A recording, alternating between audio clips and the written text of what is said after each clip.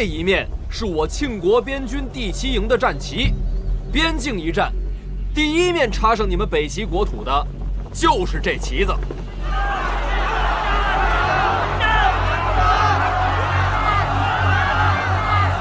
范大人，众怒难犯，你这样我可帮不了你。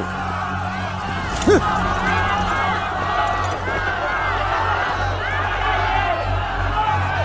老高，哎，借刀一用，来。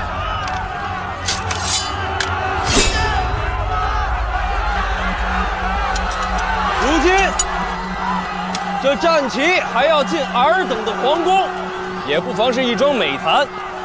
哎，弱者才会多嘴，血勇仍在者，尽管尝试将我击落车顶，斩断旗杆。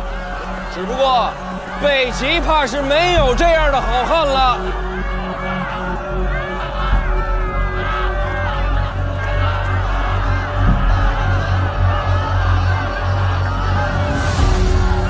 我乃御林军虎啸营赵哲林。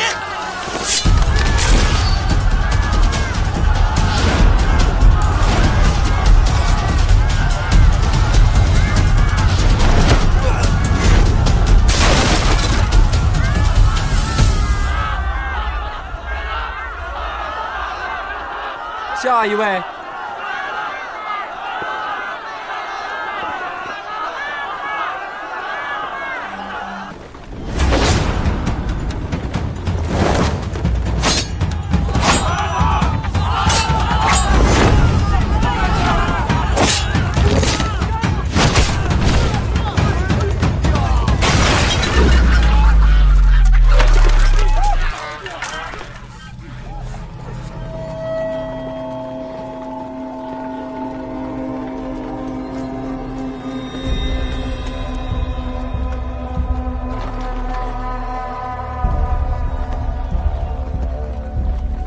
沈大人想不想出手啊？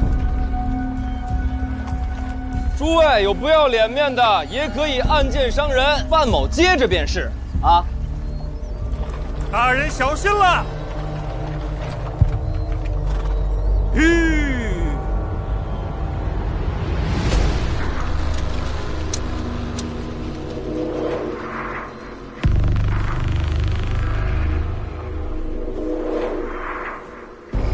何大人，监察院记录过9品，9品也来拦路。大人，林杀的程巨树是他徒弟。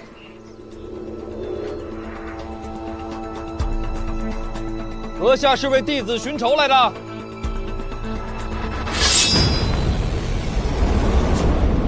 大人。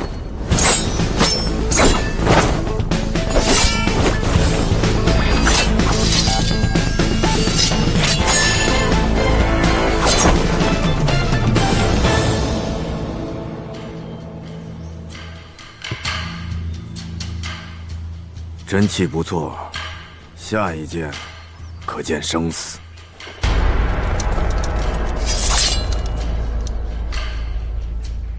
他国来时怎能刀兵相向，岂不乱了礼数？范大人，前方就是皇宫了，你这般挑衅，是要再起战事吗？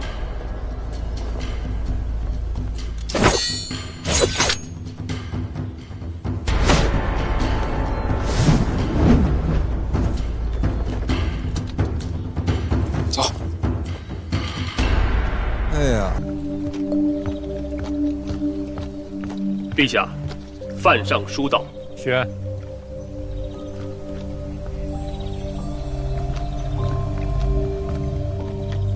怎么着，陈院长，这是早知道我要来啊？我哪有这本事？那是朕准备的。陛下，北齐那边要留范闲，分明是另有居心。敌国王都多留1日，便多1日风险。您怎么还就答应了呢？哎，坐下钓鱼，啊？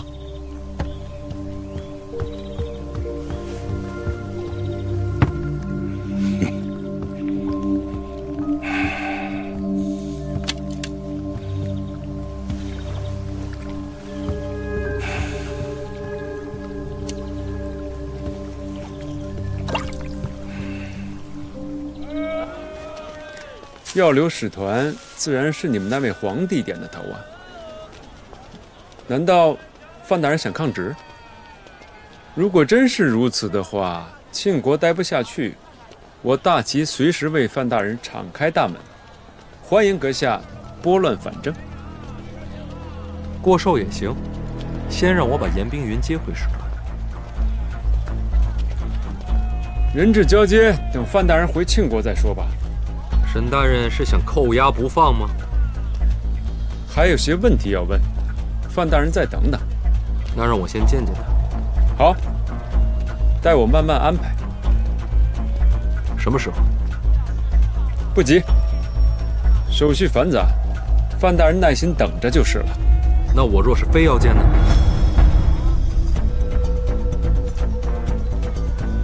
那范大人不如自己去找找看。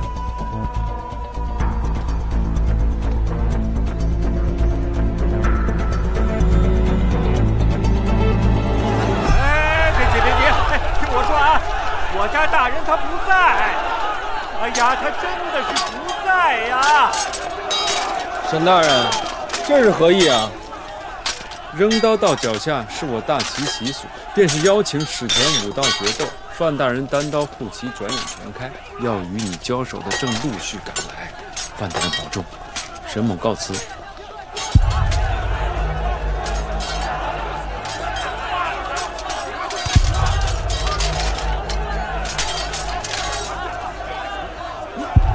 你就是范闲，老子要跟你比武！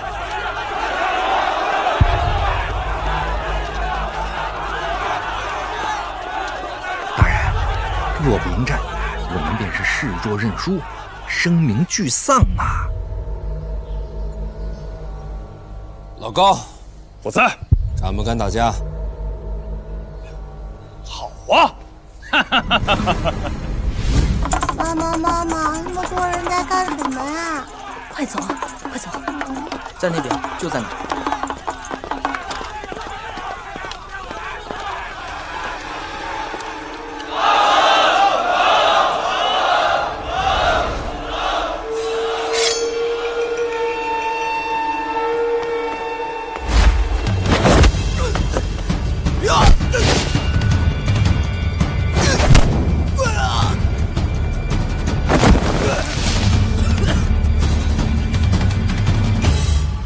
承让。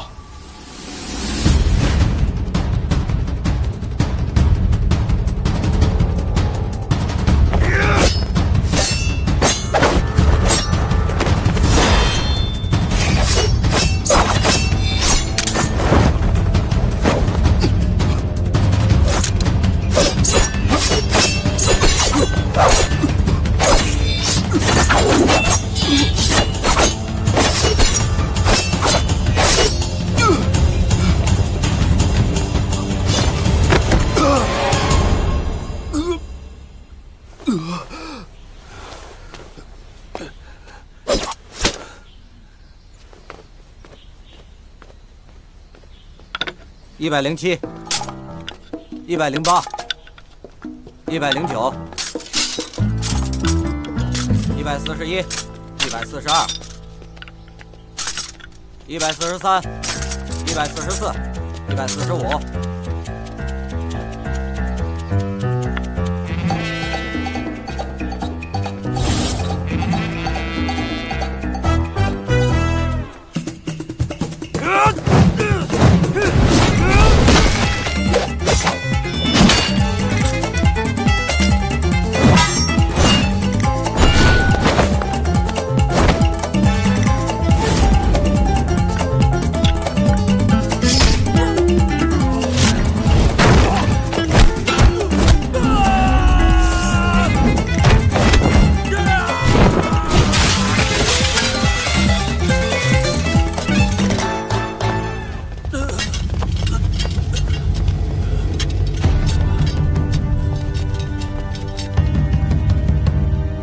我们要和范闲决斗！我们要和范闲决斗！我们要和范闲决斗！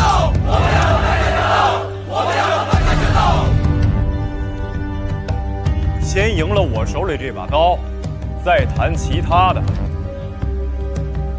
下一个是谁？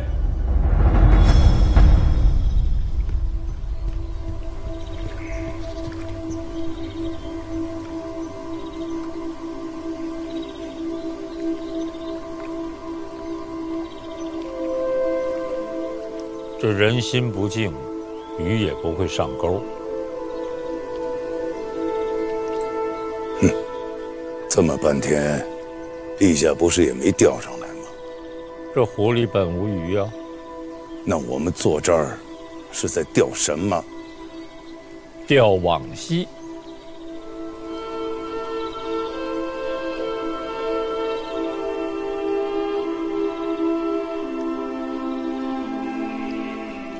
那边我们送给你了，我才不稀罕。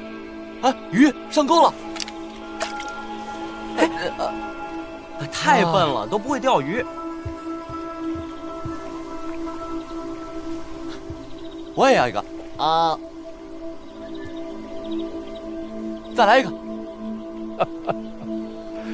忘了，我们曾经一起在这儿钓过鱼，和以前一样，还是我们3个人。不一样了。除陛下外，我们都老了。你是什么意思？说我是老妖精？不会老啊。陛下乃是天子，行事决断非常人所及，岂能同凡俗同流？还是怨气。臣只是不明白，为什么不让范闲早日回京？你是不是想让范闲接管内库啊？毕竟是他母亲的产业。陈平平，你是想让范闲接管监察院？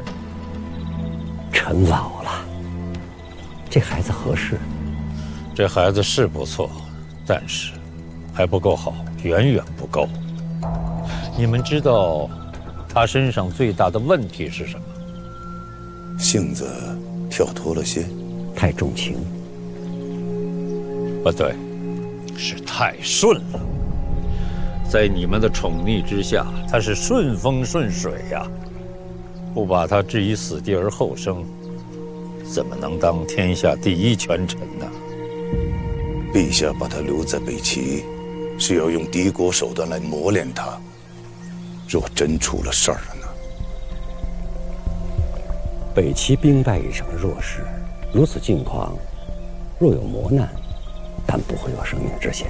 这是陛下最后一次对他的考验。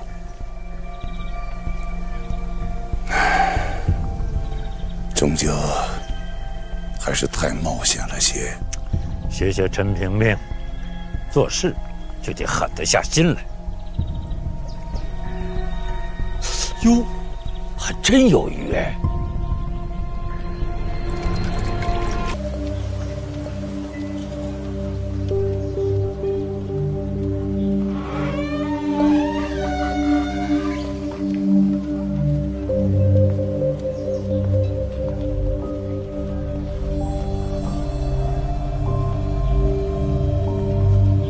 那个就是沈仲的妹妹，你打算怎么做？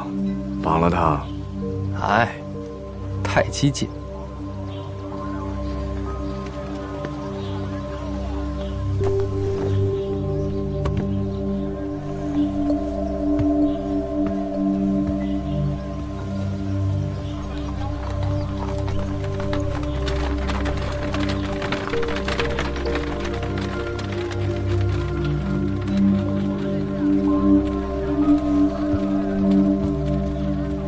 你不跟着？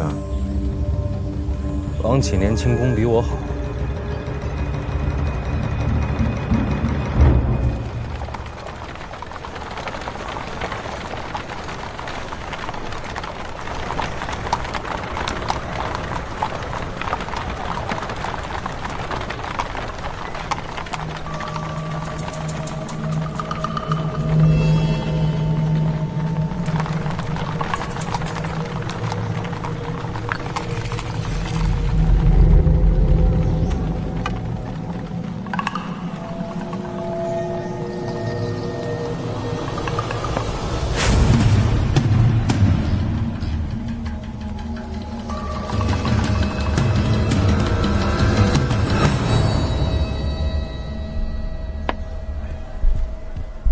大人，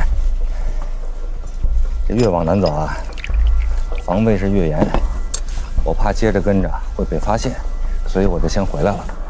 城南，看到马车停下了吗？没有。你觉得沈小姐是去见严冰云？难说。纯属猜疑。就算如此，城南这么大，一样找不到人。哎，我发现啊，这防卫啊，由松到严，这里边一定是藏了什么。因为我进不去，我就在这附近啊，我绕了这么一圈。我发现这些守卫，就都集中在这4、5条城街之内。所以严冰云被关的地方，应该就在这里边。能溜进去吗？不行，暗线太多了。你们一旦去查，沈仲立刻就会知道，范围这么广，他随时可以把人转走。说到底，你们就2个人，破不了这死结。更何况，谁知道这沈小姐是否真的见的是严冰云？再等等。等什么？人都走了。那就等他回来。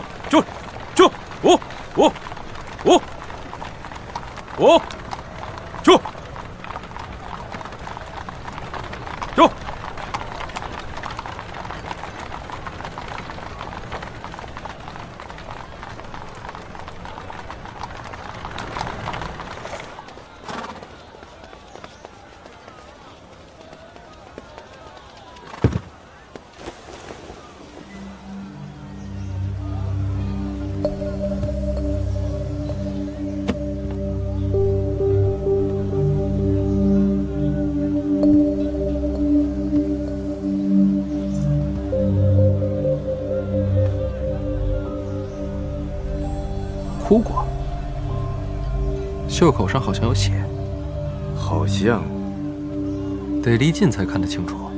这里是沈仲的府邸，我们在这儿盯着已然很冒险。如若靠近，必然会被发现。他说的没错，这附近的确是有暗探。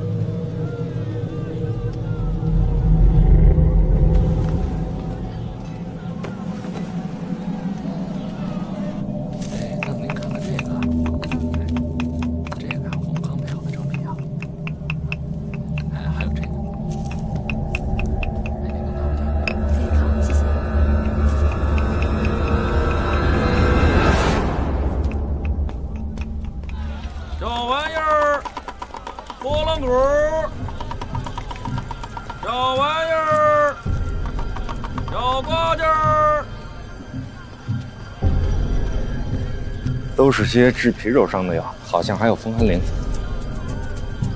60%把握是严冰云了，要不咱们再等等，再看看。你们时间不多了。为什么？狼桃已经在进京的路上。狼桃又是谁？虎河的大弟子，海棠朵朵的师哥。对，他的战力更胜海棠，他也是太后的麾下。此人入京，到时候看着你们的，就未必是我。那怎么办呢？ 他国王多，60%把握不少了。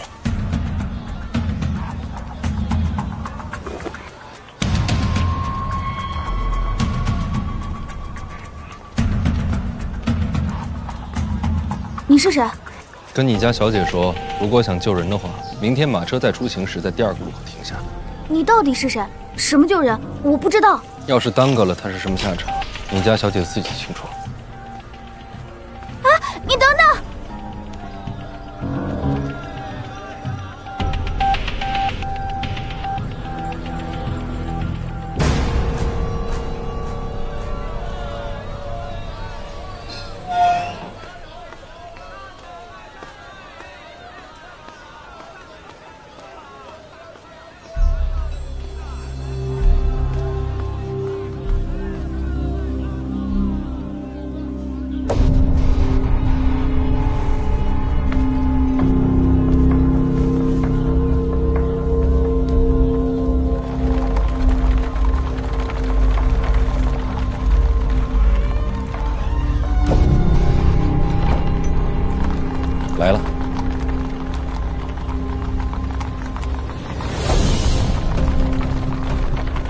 没停啊。心肌白肺。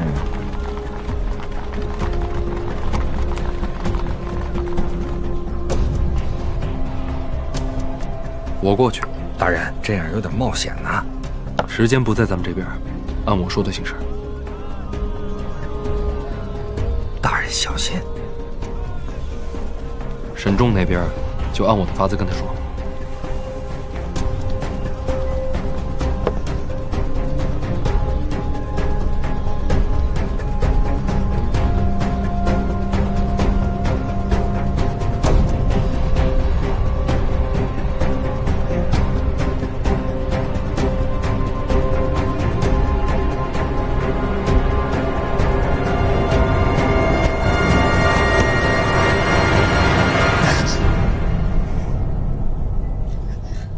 你是谁？范闲，南庆使臣。带我见他。见谁？我听不懂。你要是真听不懂的话，就不会停车等我了。你得帮我，我要救严冰云。我为什么要帮你们这些庆人？他伤得很重吧？现在能救他的只有我。两国之间已经做好交易了，严冰云迟早也会靖国，早几天晚几天都一样。你这不算叛国。既然早几天晚几天都一样，我为何现在要帮你？他走之前，检议卫一定会加重刑罚。你真忍心看到严冰云变成废人？他是敌国的暗探，我干嘛不忍心？你敢说那些伤寒药不是你买的？还有这个食盒，亲手送给他，里面的饭菜是你做的。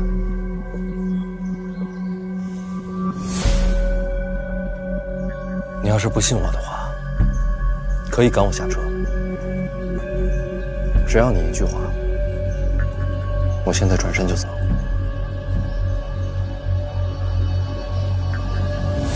大人，严冰云那边还没有服软，手段加重，留口气就行了。是。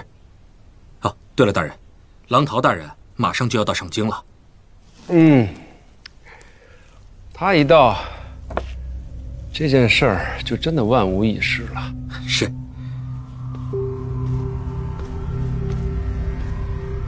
先生，不是跟着范闲吗？范闲和王启年不知所踪。怎会如此？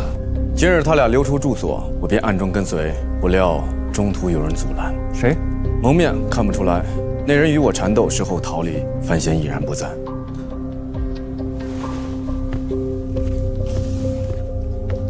你是九品，那人也是。什么路数？不确定。总的说，大开大合，气势雄浑。何先生，上京城就那么几个九品，怎么会突然冒出来一个？可他就是出现了。不可能。未必不可能。大人。此时城内已经没有九品了，上山虎也是九品。大将军，这些日子上山虎明里暗里的查找萧恩的下落，为了救人，他跟谁合作都有可能。范闲跟大将军勾结，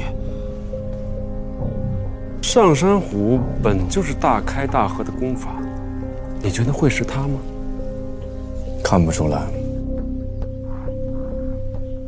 也对，他轻易不会露出马脚。如果他介入了，那就更复杂了。大人，属下这就去他府上质问。闭嘴！没有铁证之前，都得忍着。是。我只是好奇，在他的掩护之下，范闲会去哪里？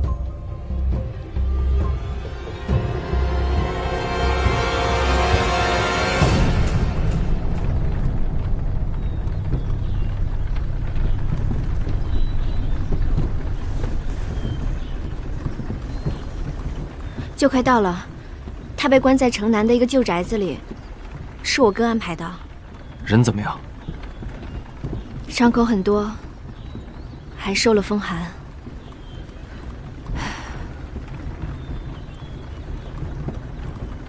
哦，对了，你打算怎么办？什么时候去救他呀？就今天吧。今天？晚上吗？现在。现在不行，守卫戒备森严，你是进不去的。就说我是你的随从，帮你提东西的。他们都只许我一人进去，我连贴身丫鬟都带不进去。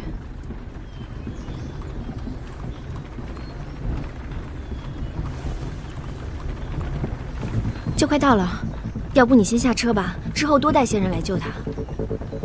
我没别的人手了。那你怎么救人呢？你得帮我。我真的帮不了你，我根本没法带人进去的。不是你带我，是我带你。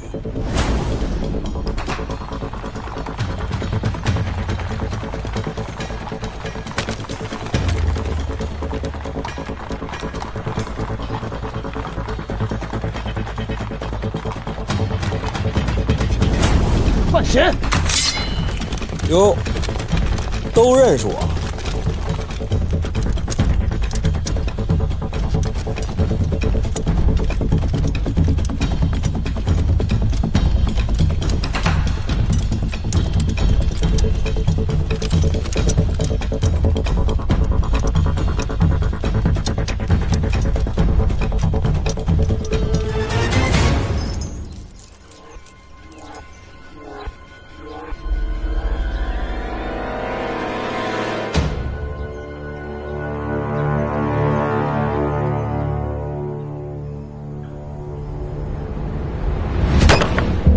什么人质？大敌当前还投鼠忌器，为何不直接动手？到时候你只管提出门来通行，就算他对你有所怀疑，此般自荐也能消除。若真那样，众目睽睽，我无法让你逃脱。他不会让你去的。为何？到底是什么马车能让卫所的暗探这么轻易放过？这简直……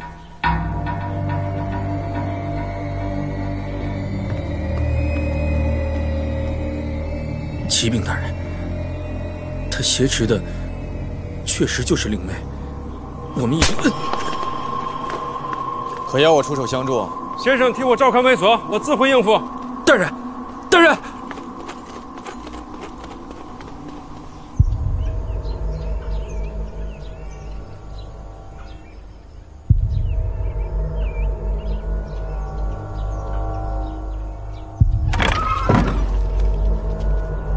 都别进来，外边等着。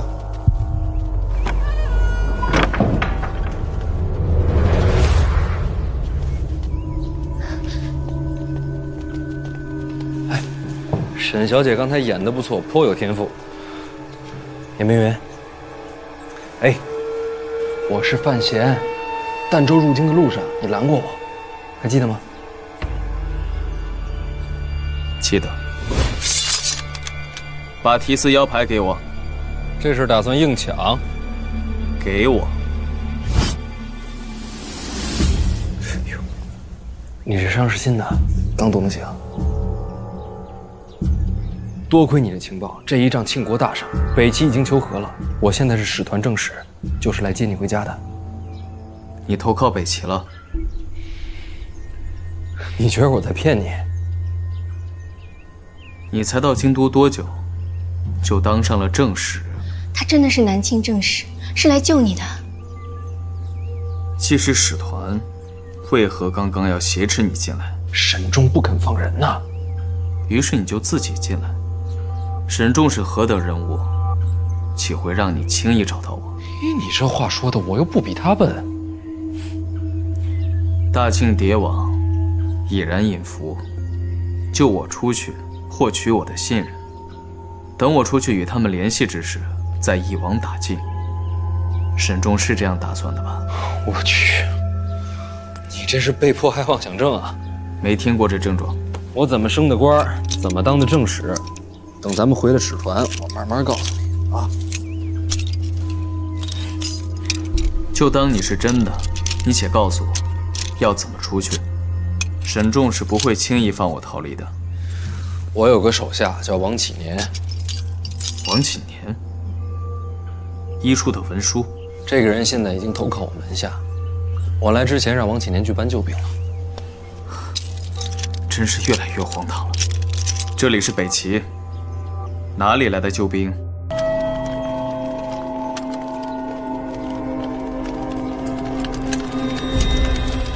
大人，在里面。是，四处都围了。怎么不进去？小姐在里面。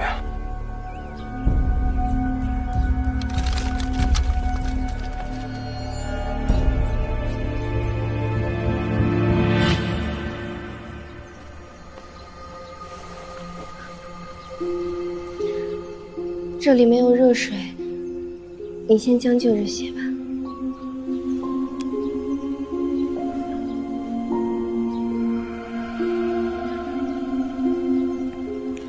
我与你兄长，终究是不死不休。你放我出去，可有想过将来？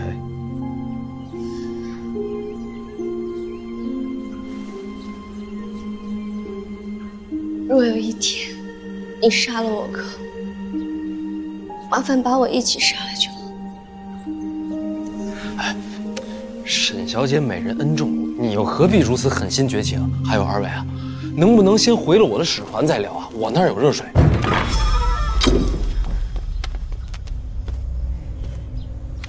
抓住我！哥，他们说逃出生间才肯饶我性命。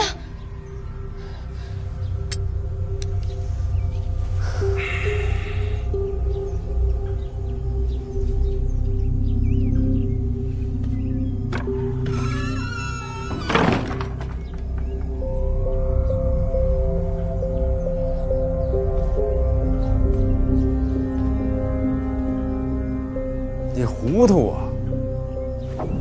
他们是敌国暗探。我是被抓的。你跟我不是蠢货。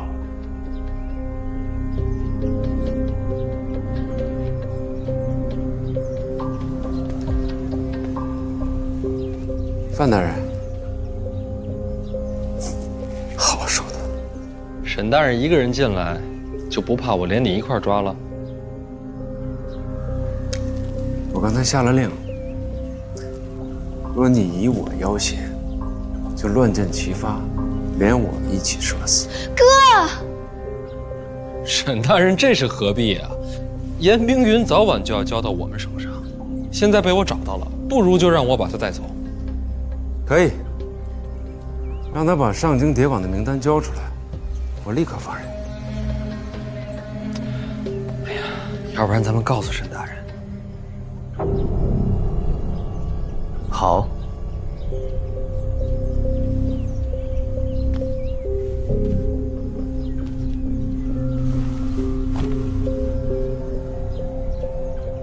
北齐6部所有尚书侍郎，都是我大清暗探。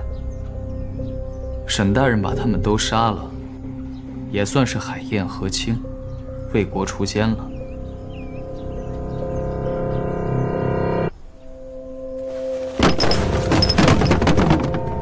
你自己听听，他都说了些什么？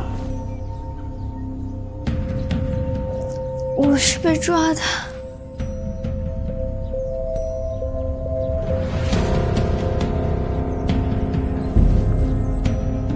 范大人，你可以走了。他得跟我一块走。现在不行，我没跟你商量。那就都别走了。来人！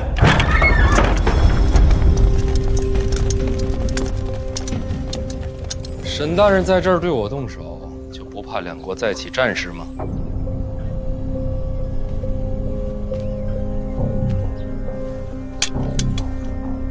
谁知道你在这儿？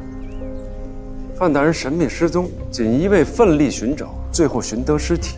沈某痛心疾首，定给你找个凶手出来，替范大人报仇雪恨。挟持我！动手！大人，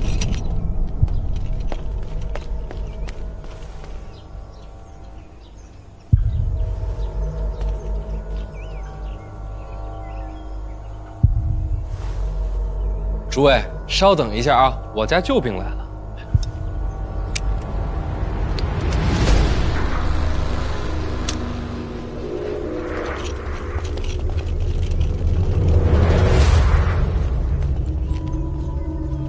哪来的救兵？我人缘好。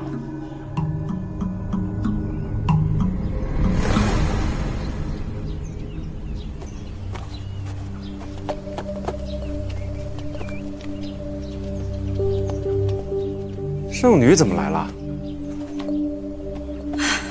人都找着了，你们锦衣卫就算输了这一局，留点脸面，放人吧。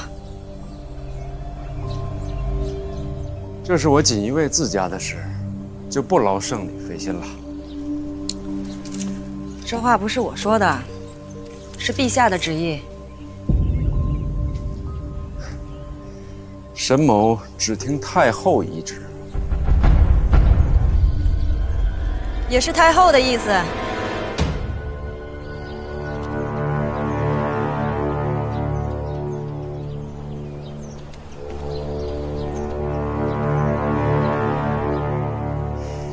要不我等着，你进宫去问问。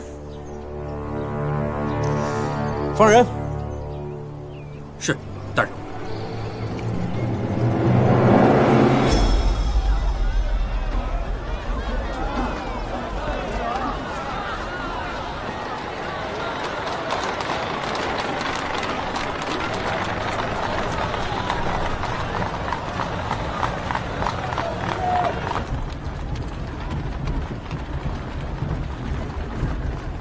干嘛这么看我？北齐圣女做救兵，你觉得我会信吗？又来了，实在是太离奇了。你先好好休息，别想太多了啊。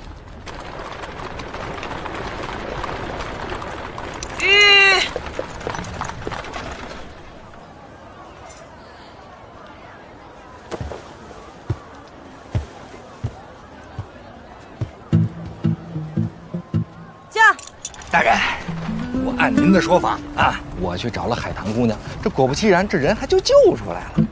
王启年，真的是你？小燕公子，好久不见呐！这国战大胜，公子实是首功啊！连你也投靠北齐了？什么投靠啊？你甭理他。这件事情最不可信的地方，就是北齐圣女为何要帮我们？难怪公子疑惑啊！这圣女姑娘啊，帮的不是我们，帮的是我家大人。虽说是两国啊，但实际呢是两情相悦。这女子痴心起来呀，还真是轰轰烈烈。你以为你小声我就听不见了？他们怎么会动情？这段奇缘呀，那得从我家大人的春药说起。话说呀，哎，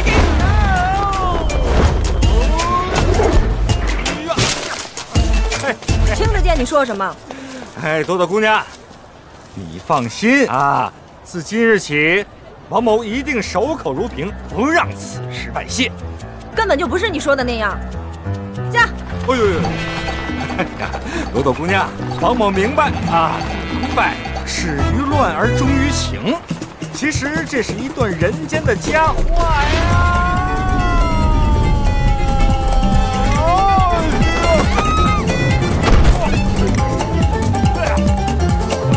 好功夫，我家大人不容易呀。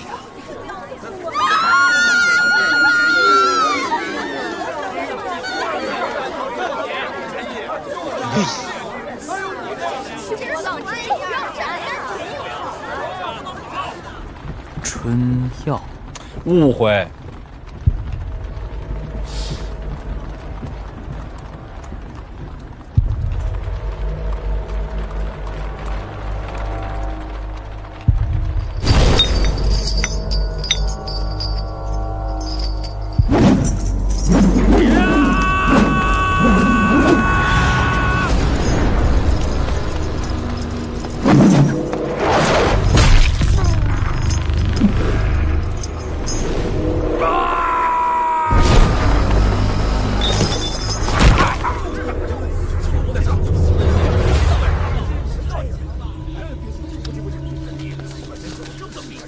从后门走。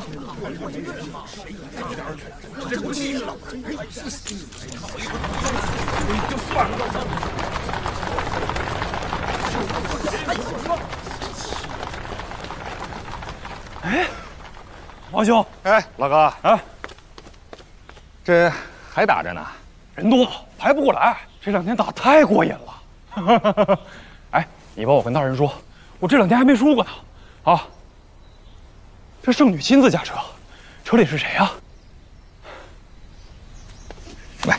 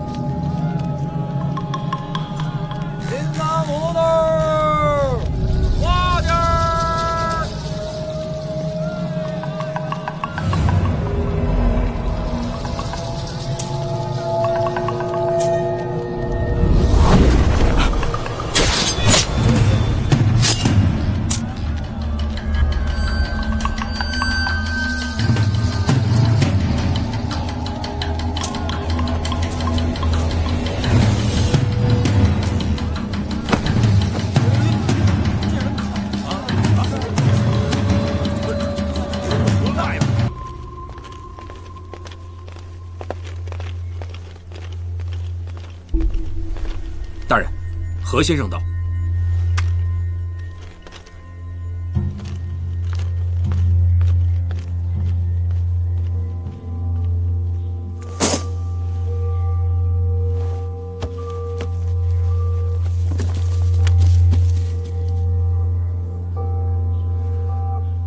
不知沈大人何事忧烦？2个事儿。这一个自然是严冰云的事。沈大人也不必自责，这人总归是要放的。都怪我那妹妹，实在是犯了糊涂。这般年纪的姑娘，自然将一个情字看得极重。家门不幸啊，让何先生笑话了。不知沈大人忧心的第2件事是什么？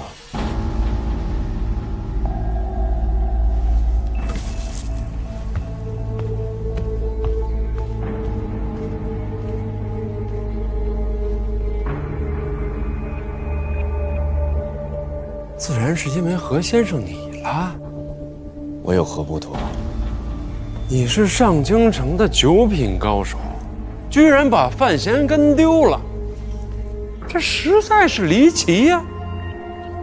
我说过了，那天是有蒙面客出手阻拦。沈大人不也怀疑这蒙面客是上山虎吗？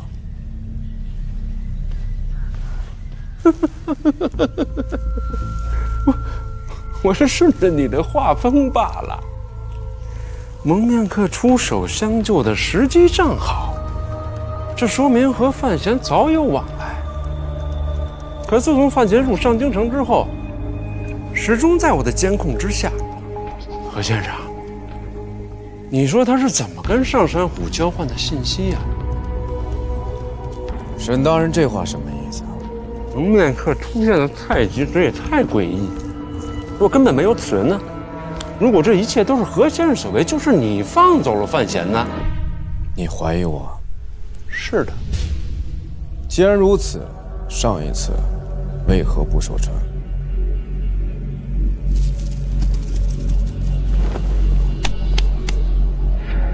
你何先生是9品高手，万一闹翻了，留住你可没把握。怎么，这一次就有把握了？嗯。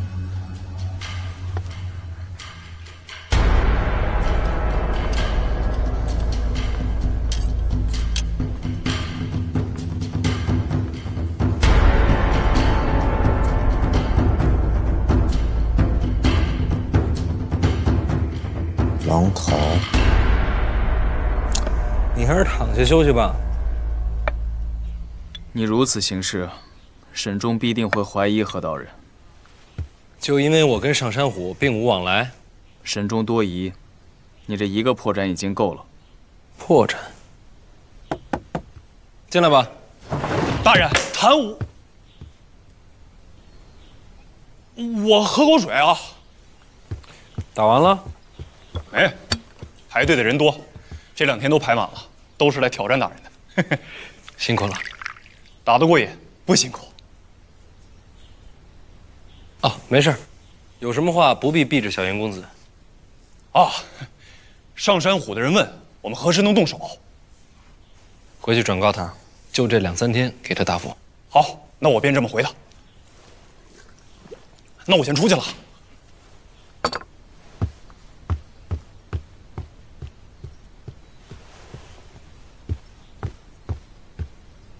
你和上山虎有联系？何道人是院长麾下的眼线，我不会让他平白丧命的。众目睽睽，上山虎是如何跟你搭上线的？男人之间要说的话，靠拳头打出来。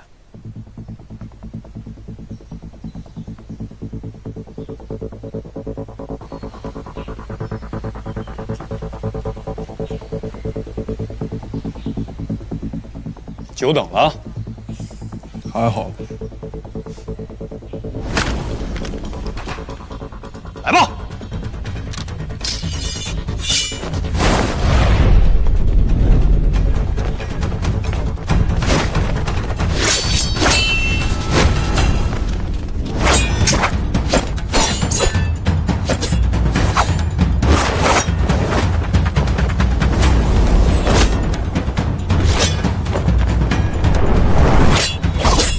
2、3日之后必定给你答复。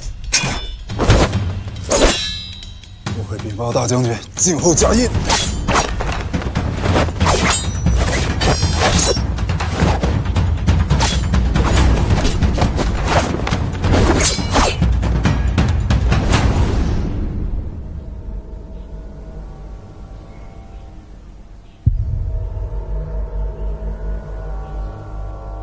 老师评价过我。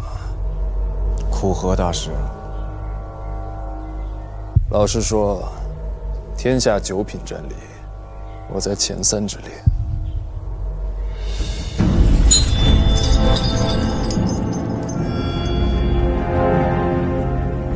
其他2个都不在我大旗。你若出剑，必死无疑。我从不曾背叛大旗。那就把剑放下，我们慢慢聊。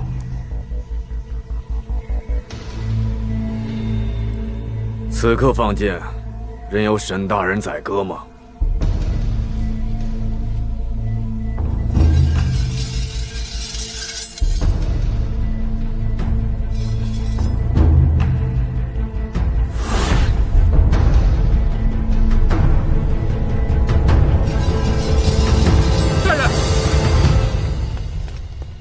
经查明，上山虎麾下将校谭武，在使团门前比武。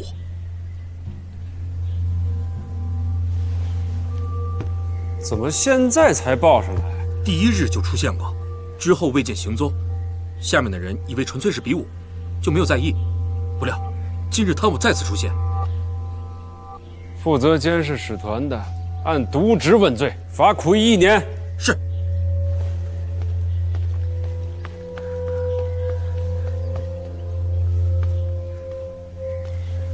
这么说，上山虎和范闲之间确实早有往来，也未必，说不定还真是我设下的阴谋呢。这件事是我多心了，何先生见谅。都是为了大旗。如果先生心中有怨，干脆你刺我几剑，出出气。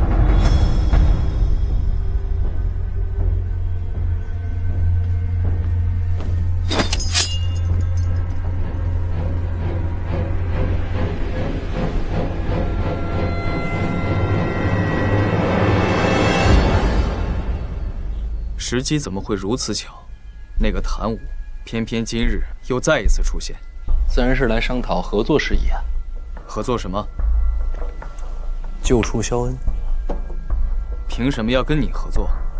上山虎并不知道萧恩被关在何处。我们合作的前提是由我找出萧恩所在。他凭什么相信你能找到？一开始当然不信了，所以我让他等着，等我救出了你，自然能证明我的能力。所以你让何道人说谎，是为了救我。救出了我，谭武自然会来。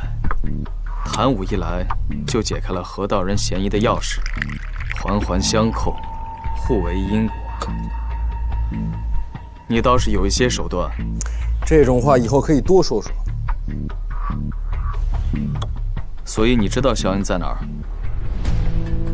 不知道啊。你能找到？找不到。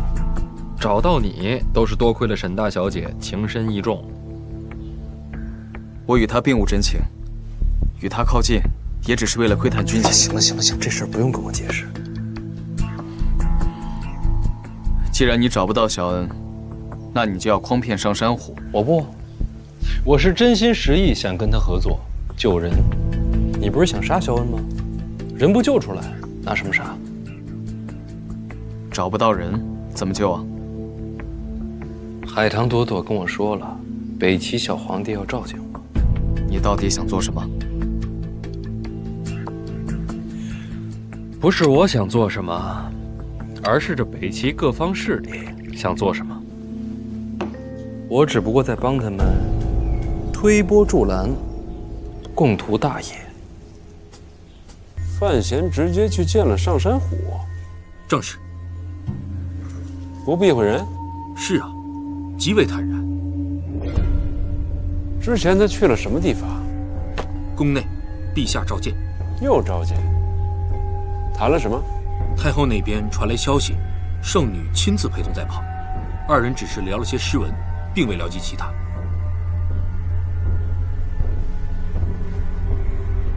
范闲为什么去见上山虎，还堂而皇之，毫不避讳？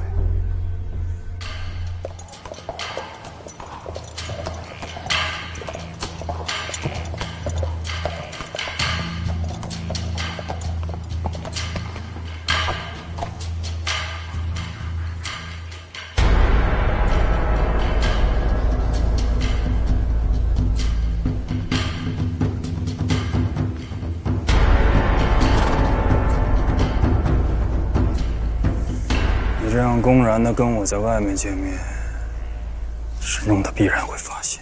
我要是找个隐蔽的地方，他就不知道了吗？就算我找个隐蔽的地方，您手下的谭武2次出现在使团门前，沈仲难道不会察觉？再说了，就算我不见你，沈仲对大将军就能放心吗？大将军既然敢见我，想必也不在乎什么沈仲了。我说的对吗？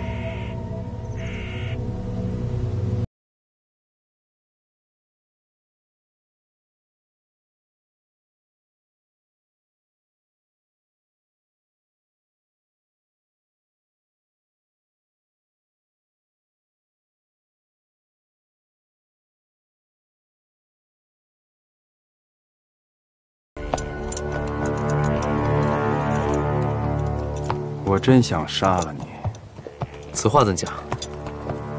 观你行事，日后必为我朝大敌。我要是死了，萧恩老前辈怎么办呢？你知道他的下落了？正是。你怎么知道？这不重要。他在哪儿？我觉得咱们还是先得有个计划，不能着急。您说呢？你待如何？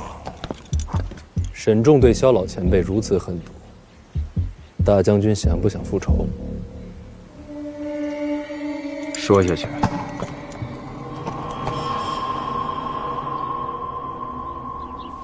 其实也不难猜，他现在想要的只是萧恩而已。可是范闲并不知道萧恩的关押之处啊。你知道我为什么羁押萧恩吗？属下不知。就是为了此刻啊！去，把何道人和郎桃请来。是。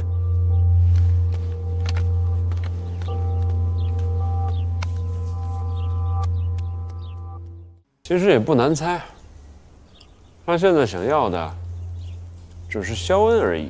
可是范闲并不知道肖恩的关押之处啊。你知道我为什么羁押肖恩吗？属下不知。就是为了此刻啊！去，把何道人和郎桃请来。是。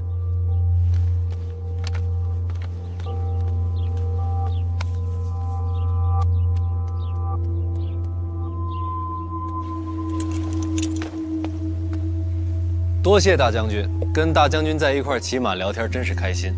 我走了。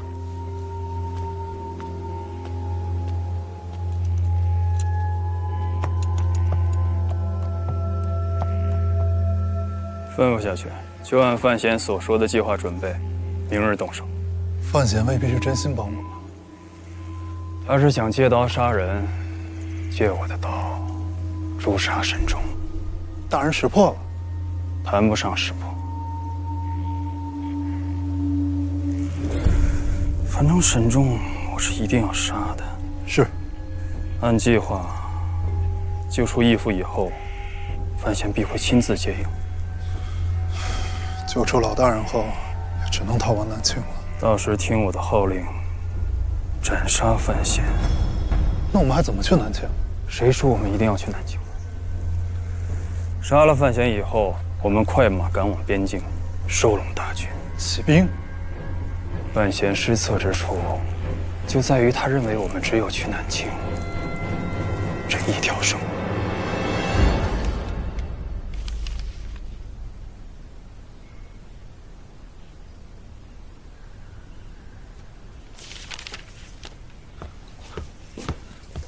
万事俱备，明日动手。我去见了上山虎，以沈仲之能，一定猜到要救肖恩。你要造成二虎相争的局面，这两位总要死一个。死哪一个？其实都一样，他们俩死哪个，对我庆国来说都是好事。沈仲不能死。什么？沈仲不能死？为什么？何道人让你来接手内库在上京的店铺，对吧？是啊。这账本有问题。什么问题？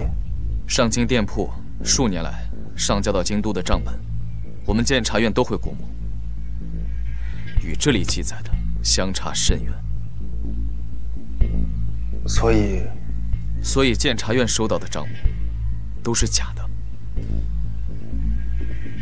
而且从这上面看，中间有人瞒报了一大笔钱财的去向。走私，长公主的手笔。更糟的是，这笔钱财是通过沈仲的锦衣卫送进了庆国境内。沈仲为何要帮着李云瑞走私啊？从中牟利吗？沈仲并非贪财之人，他愿意答应走私，只有一个可能：这笔钱终将引发我朝内乱。数目多少？今年积累足以养活1营私兵，盔甲、武器、粮草、马匹都是最好的那种。关键时刻，足够起兵谋逆了。这恐怕其中牵涉到的，还不仅仅只有长公主。长公主素来跟太子一党，难道是东宫的谋划？这其中的真相，只有问沈仲。问谁？沈仲。他不会说他，那就想办法呀。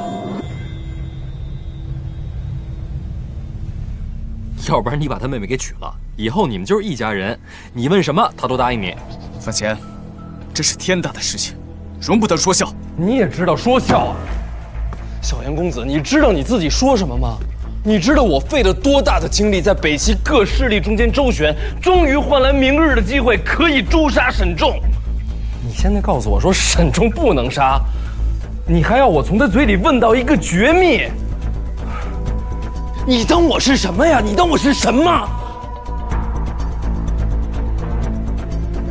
逝者抓活的，严刑逼供。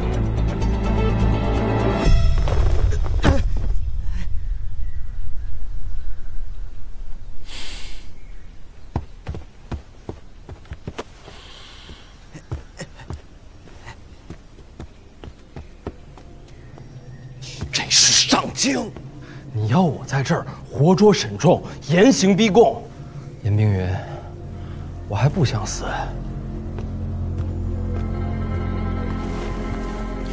院长让何道人给你提示，只怕是发现了什么端倪。这就是院长给你我之间的任务。好，那你让陈萍萍自个儿到这儿查来。范闲，请注意你的身份。我什么身份？监察院提司。那又怎样？你我等击入监察院，便以院长马首是瞻，一切为了大庆，无惧生死。那我要就是想好好活着呢？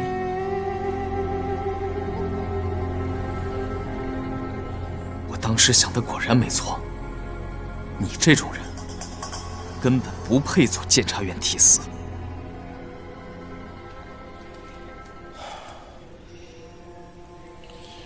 大事已定，明日救萧恩，借机诛杀沈仲。此局已如箭在弦上，不得不发。你身子还没好，这几日就别出门了。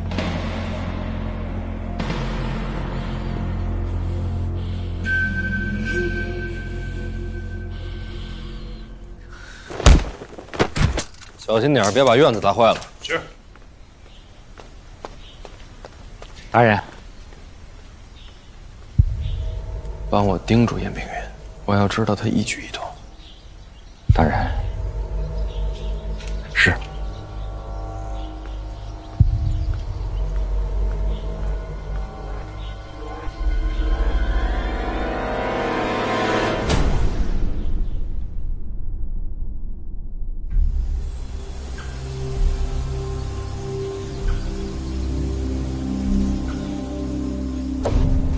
照范闲所说，就是此处了。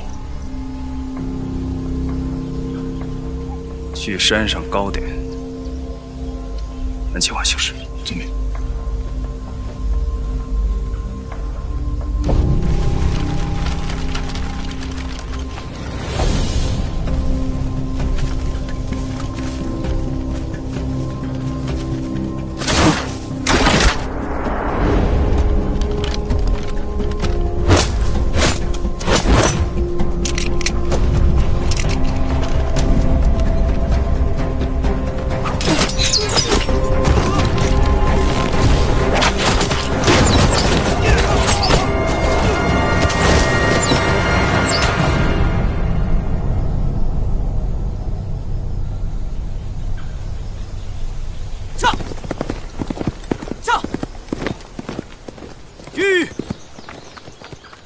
指挥使，有人杀进院子里了！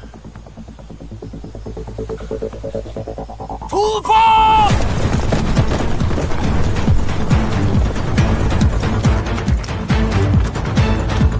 人族潜入，尽快找到义父。是。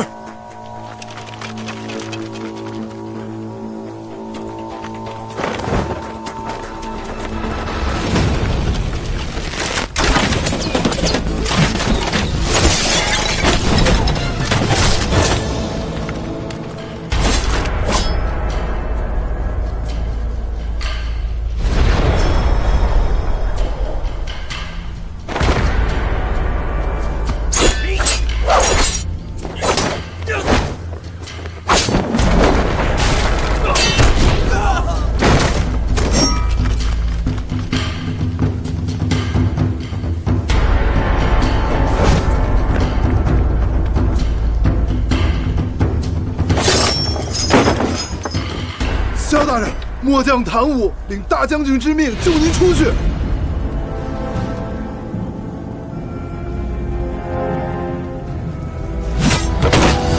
大人，找到了。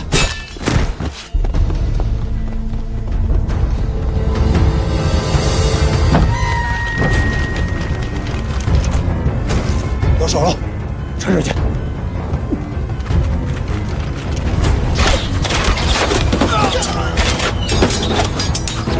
信姐，走后院。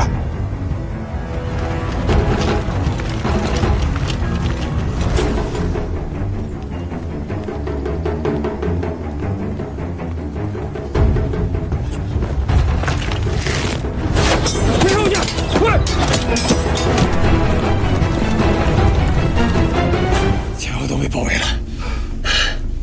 早有准备，莫非是沈仲和范闲联手布局？已经不重要了，兄弟们，随我一同战死吧！大将军，您9品身手，若是单枪匹马，还是能找到机会杀出去的。独自逃命，非我所为。大将军不走，谁为我等复仇？大将军，别说了。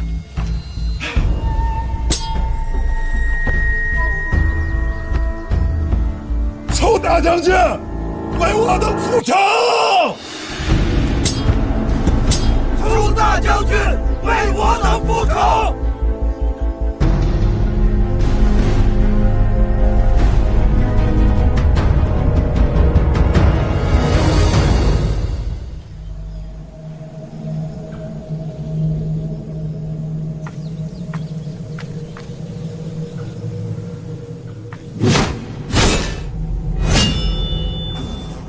指挥使，怎么样了？已经围住了。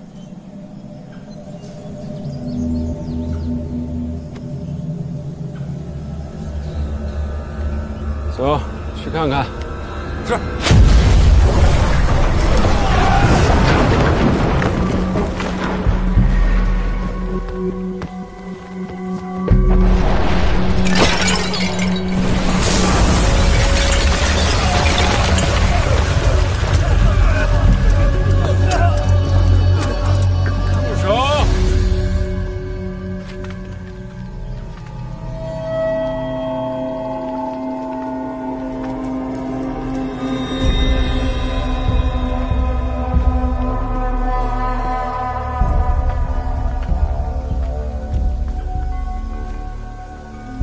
中。上山虎呢？回指挥使，何为时，就只剩下这些人。9品高手若一心想逃，确实不好抓。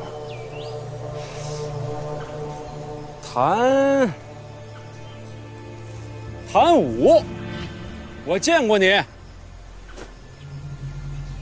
我留着萧恩，就是在等上山虎来救他。我都等心急了。上山虎，此事与他何干？哼，还想护主啊？啊！此乃我等自发行事，与他人无关。你承不承认不重要，你是上山虎亲卫，抓了你，就能定他的罪。边军百战，从未有束手就擒之人。我知道你想战死，我无所谓。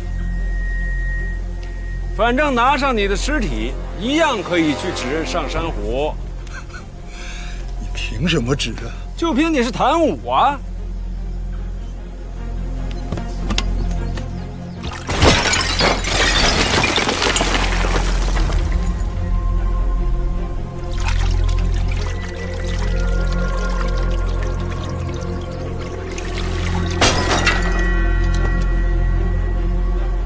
一群无面之徒，如何指认？毁尸灭迹，尔等墓碑连名字都不会有。生时狂悖，死化孤魂，也算其所。萧大人乃何等人杰，岂能在受擒被辱？便与我等一起去吧。住手！住手！大人！范闲害我，沈仲杀我！范闲害我，沈仲杀我！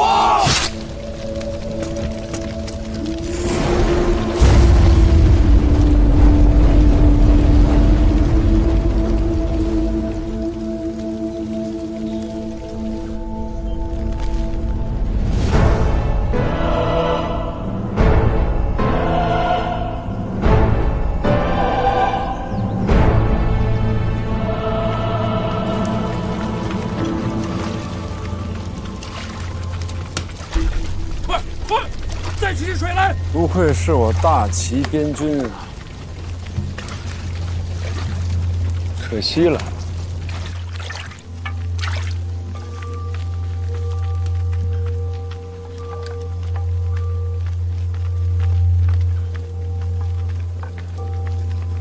人烧焦，没救了，看身形就是肖恩。腿伤呢？腿伤也对，是新伤。对，就是最近的伤势。牙？缺损3颗，位置没错。那这么说就是肖恩了。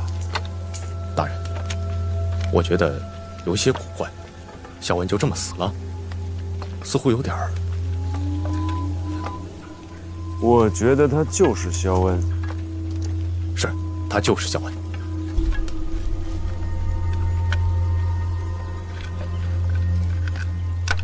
我现在好奇的是，范闲在哪儿？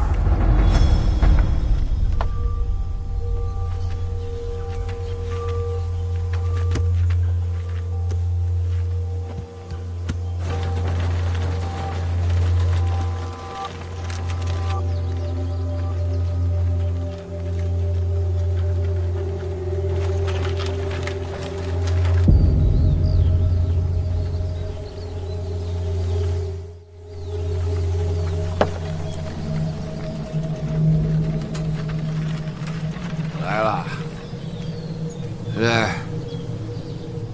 最后一车了吧？最后一车了。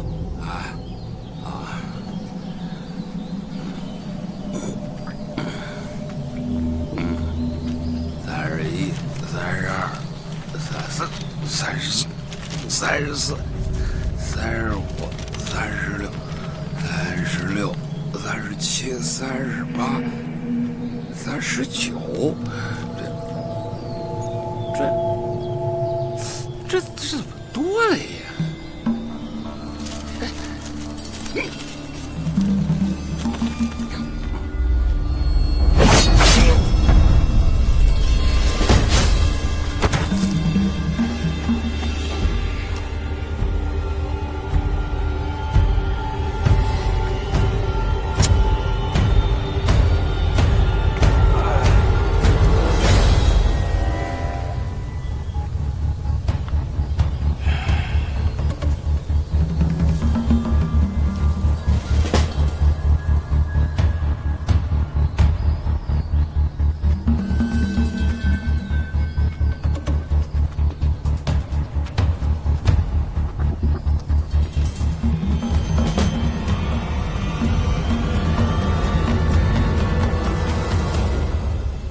也算人杰，都埋了吧。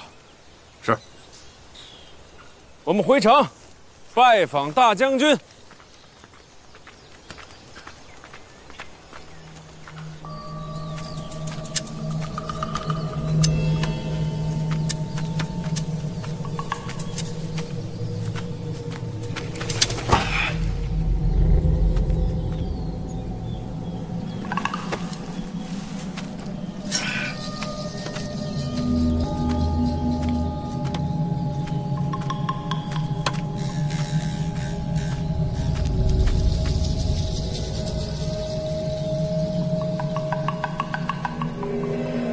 入城的方向都已封死，盘查急眼，尤其是大将军府方向。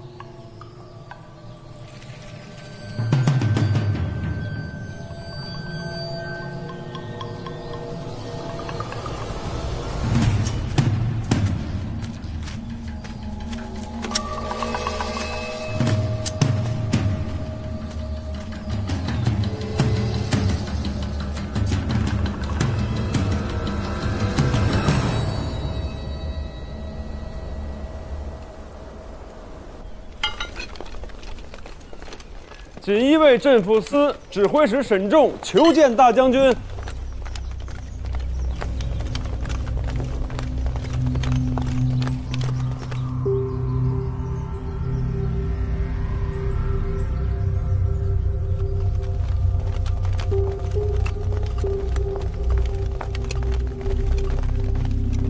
参见大将军。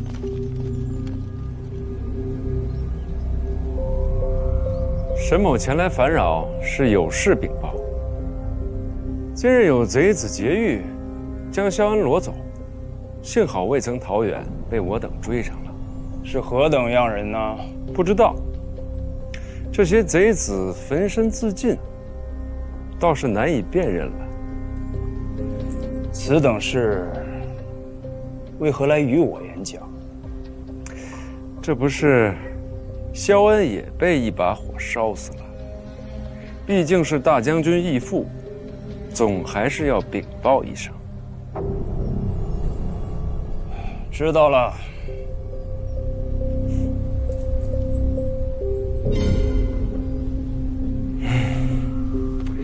今日里有贼子冲杀用的也是这般长枪，长什么样啊？蒙了面，瞧不出。大将军可知还有谁用这样的枪？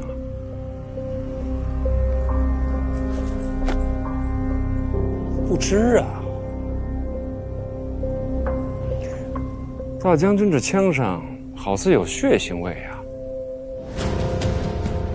那又如何？随口说说。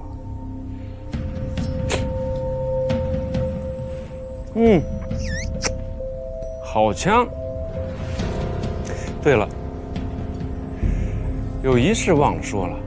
至于萧恩此人，太后那边始终有些犹豫，考虑将来是否启用。大将军也知道，我对萧恩下手极狠。这样的人，我真被启用，我沈某人将来可怎么办呢？您说呢？你也会怕？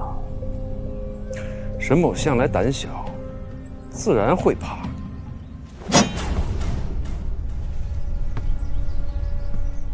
我考虑过杀了萧恩，可是太后那边始终是不好交代。现在有反贼劫狱，置其于死地，却是替我消除了隐患。那我该恭喜你了，沈大人。大将军，你知道吗？我请郎桃与何道人一直守在暗处，若是真有人移花接木，借尸还魂，两位九品出手，才是真正消除隐患。如果有人趁乱逃离，不知道会不会逃到大将军府上。若是现在还没人来，想必那人已经身首异处了吧？真是好枪！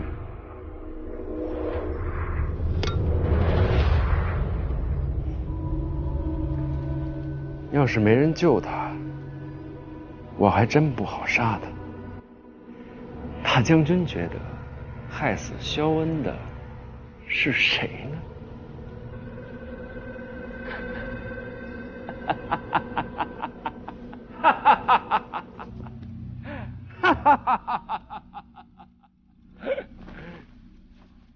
不打扰大将军了，沈某告辞。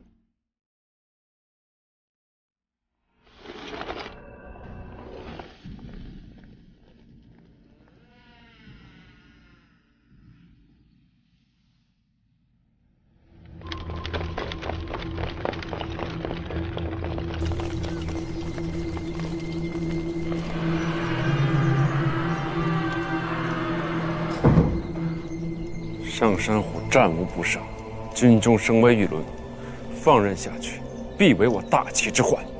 若他今日出手杀我，便能定罪问斩。可惜呀！可若真动手，大人您，我等锦衣卫者掌事未行狱，盗贼奸鬼皆图勾绪，密集而时醒之。所谓酷烈无情，只求为守我大齐。若我今日被杀，能换得此贼俯首救父，身死又何足道哉？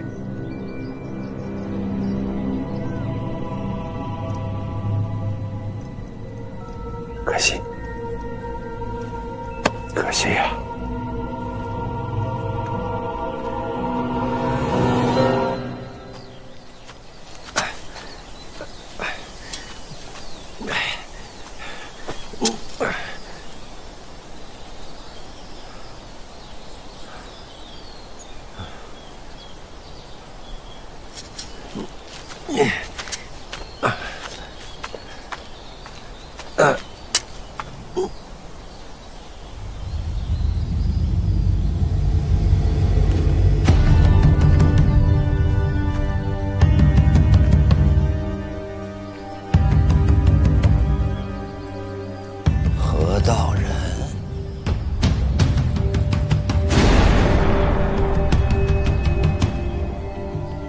沈仲好算计啊！还等什么？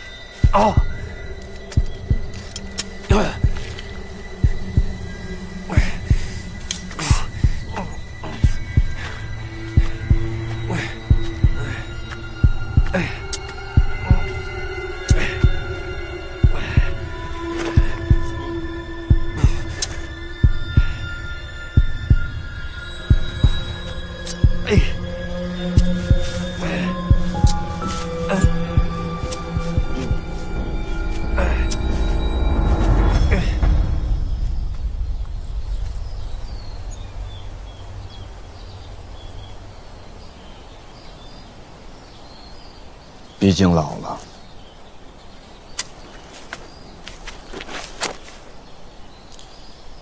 光阴最杀人，不是吗？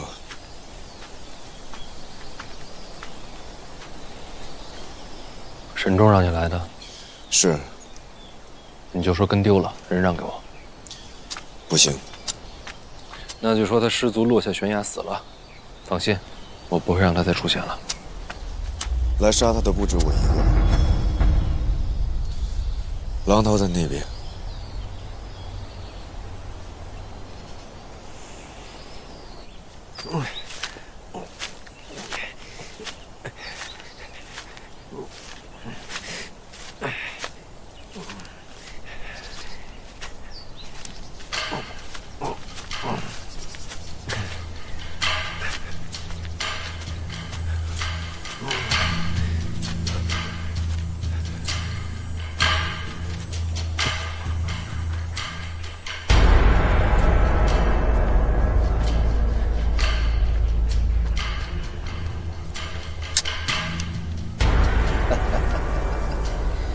沈仲还真看得起我啊！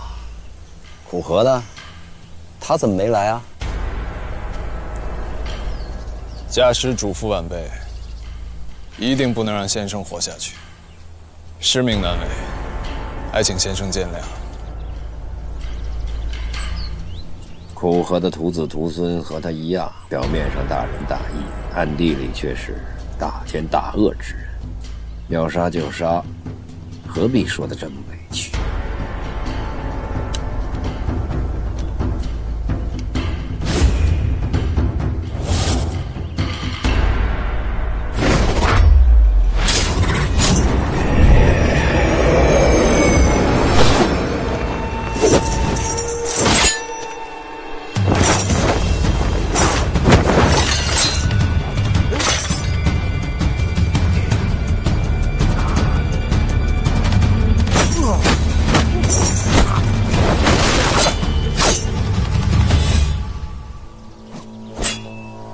我要救他。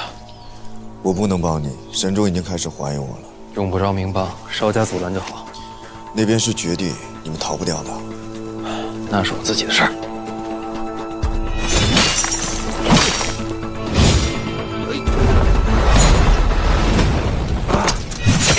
哇！小心！啊！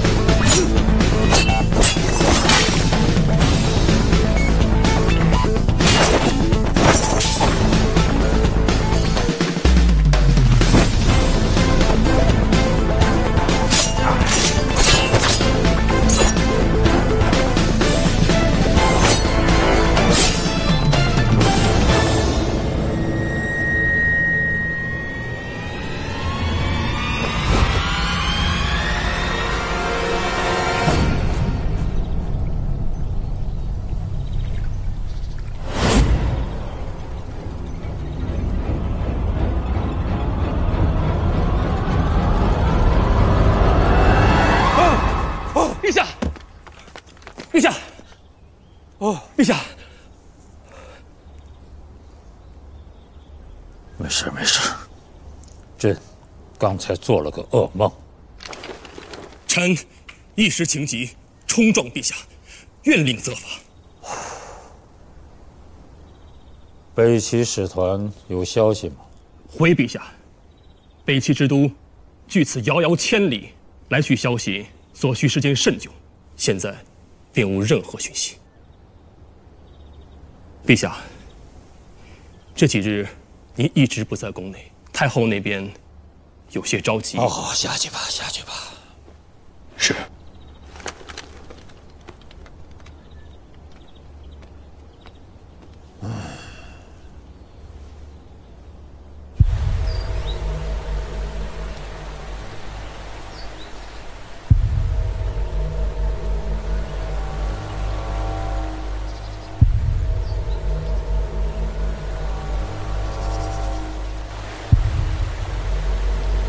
不知所踪，还是摔死了。搅局的是什么人？不知道。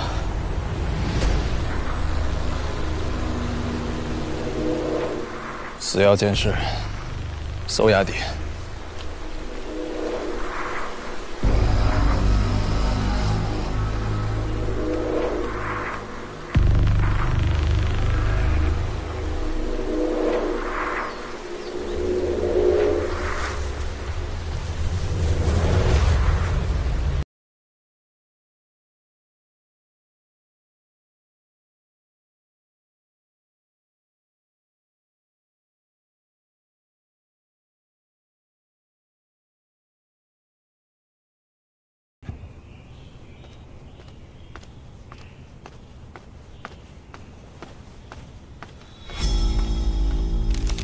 范闲在边境一战的战报刚整理出来，到北齐之后，消息断断续续，直到入上京，再无讯息传出。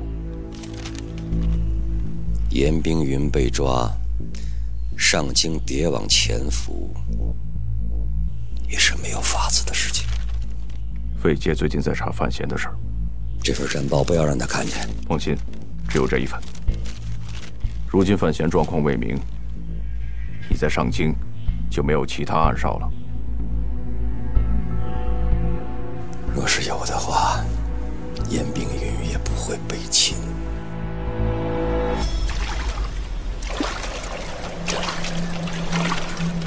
你那边看看。是。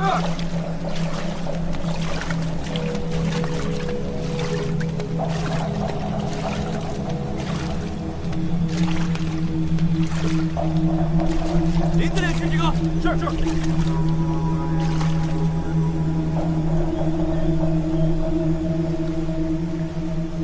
报告，这边没有。肖恩的伤势如何？胸口一刀已经断了生路，神仙难救。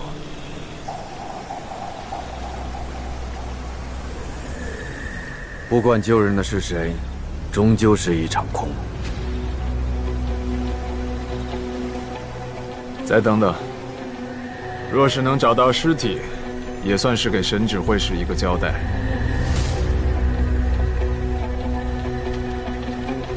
报告，没有发现。人力搜查。是。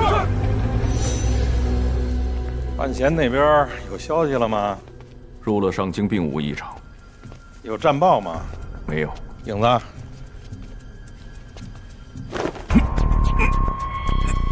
为什么？因为你们一直有事都瞒着我。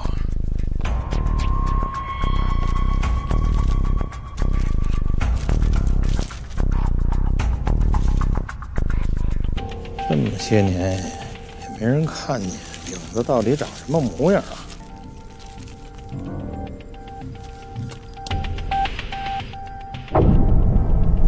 是你？嗯。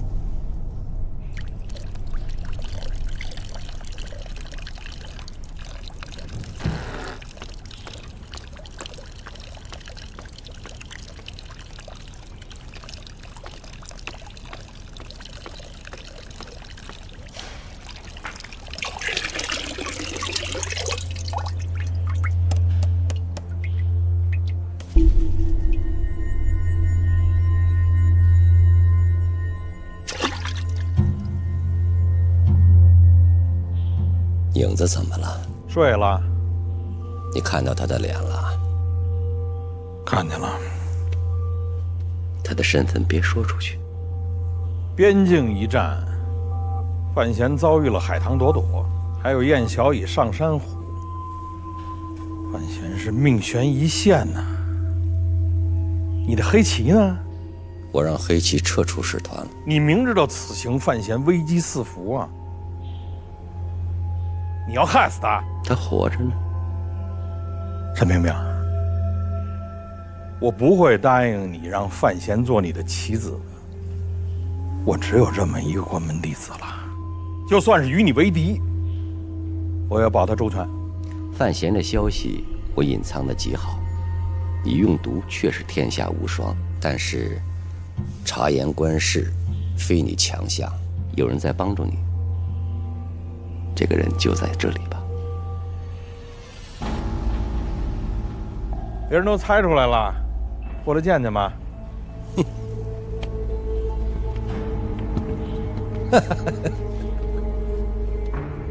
伪猜就是你，到现在院子里都没有察觉，只有你有这个手段。你说过，让范闲出使是为他博功名。我说过。你还答应过要护他无恙。答应过。可是你还是调走了护卫使团的黑旗，让他孤身犯险。你是想害他呀？他活着，你让他一个人面对数名九品，让他说下去。我这样做，是为了调出肖恩隐藏的秘密。这跟范闲有什么关系啊？这么多年都没松口，难道他会告诉范闲？我觉得他会。为什么？其中缘由我可以说，但是他不能听。你别以为我不敢对你动手啊！是要去见他？要见谁啊？撤走黑旗到底是谁的安排？信我一次，这事儿我跟他走，你不能去。不是我去了，能又怎么着啊？我知道你不怕死，可你活着就能帮到范闲。我答应你，若范闲真出了事儿，我陪你大闹京都。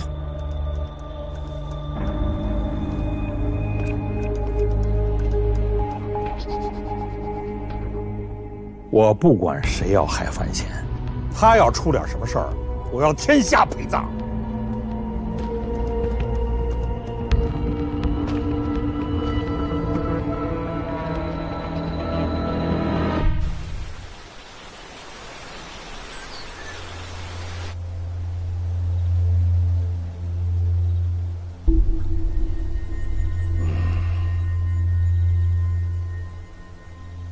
若是当年只凭河道人、王桃两个晚辈，又岂能是我对手啊？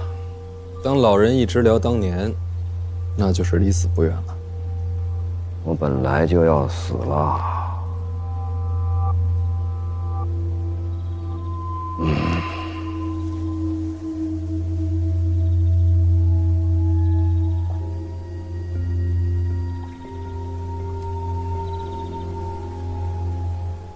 给我药岂不是浪费？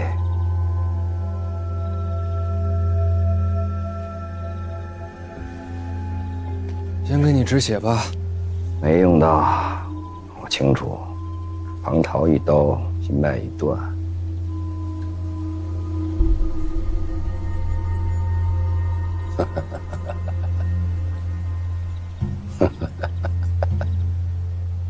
那你笑什么？笑你啊，范闲。我有什么可笑的？你没什么好笑，可你救了我，我很开心。你这是开始胡言乱语了。